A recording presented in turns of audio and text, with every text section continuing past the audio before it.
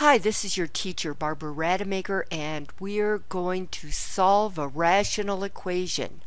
Rational means there are fractions there. Okay, here we go. The first thing you always do, is you factor. So, here we'll have 5 over x plus 4. Oh, that's kind of weird. Minus 2 over x minus 4 equals 2x. Getting used to a new tablet here. Over x squared minus 16, of course, factors into the difference of two squares. X plus 4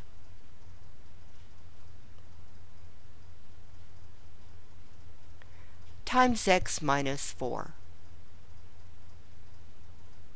Let's pull this out a little bit. All right, we need to develop an LCD. And that LCD needs to be able to cancel out x plus 4, x minus 4, and x plus 4 times x minus 4. Well, x minus 4 is taken care of right there, and x plus 4 is taken care of right there. So all we need for the LCD to be is x plus 4 times x minus 4. And I'm going to multiply on both sides of the equation by x plus 4 times x minus 4. Now what this means for us is that every term will get multiplied by x plus 4 times x minus 4. So let's do that. I'll have 5 times x plus 4 times x minus 4 over x plus 4, because when you multiply a fraction by a whole number, which essentially is what this LCD is, that means you multiply the numerator. And we'll have 2 times x plus 4 times x minus 4 over x minus 4. And that's going to equal 2x times x plus 4 times x minus 4 over x plus 4 times x minus 4.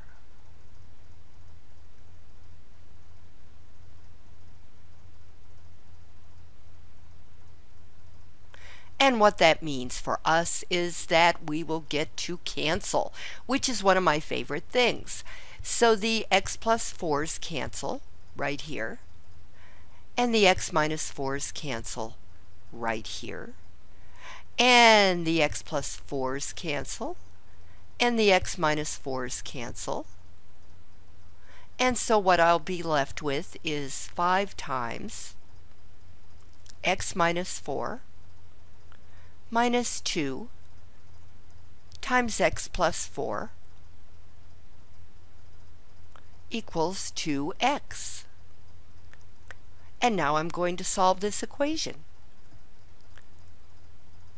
5x minus 20 minus 2x minus 8 equals 2x.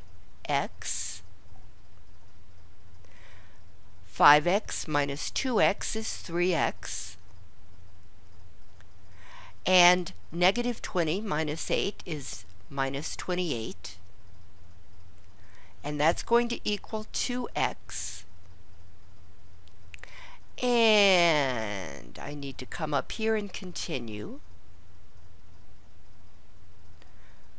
So what I have right now is 3x minus 28 equals 2x. I'm going to subtract 3x from both sides.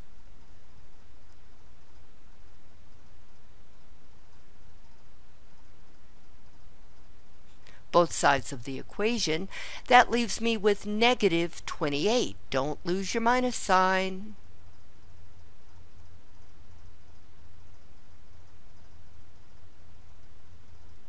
Now the great thing about negative 1 is you can either multiply both sides by negative 1 or divide both sides by negative 1.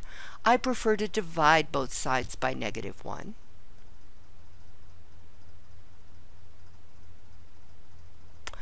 And so the answer I get, the solution of my equation, is 28. So that's the answer to part B, assuming that 28 does not make any of these denominators 0, but it doesn't. I mean, 28 plus 4 is 32, and 28 minus 4 is 24, and 28 squared, I'm not even going to calculate that, but that will not be 0.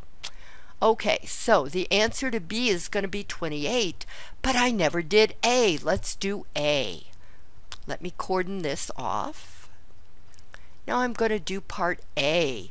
We need to find what number, what value of x is going to make the denominators equal 0, and then we take that out of the domain. So I'm going to set x plus 4 equal to 0 and solve that equation.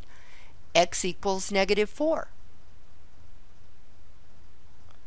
So now I know that x cannot be allowed to equal negative 4. And then I'll set x minus 4 equal to 0. So x minus 4 equals 0. So x equals 4. Okay, so x cannot be allowed to equal positive 4 either. And then setting this, x squared minus 16 equal to 0, means I'm setting x plus 4 times x minus 4 equal to 0, which means I'm setting each one equal to 0. That is, I'm setting x plus 4 equal to 0, but I already did that. X minus 4 equal to 0, but I already did that. So now I know that x cannot equal negative 4 or 4. So the answer to part B is going to be negative 4, comma 4. That'll be in an answer box.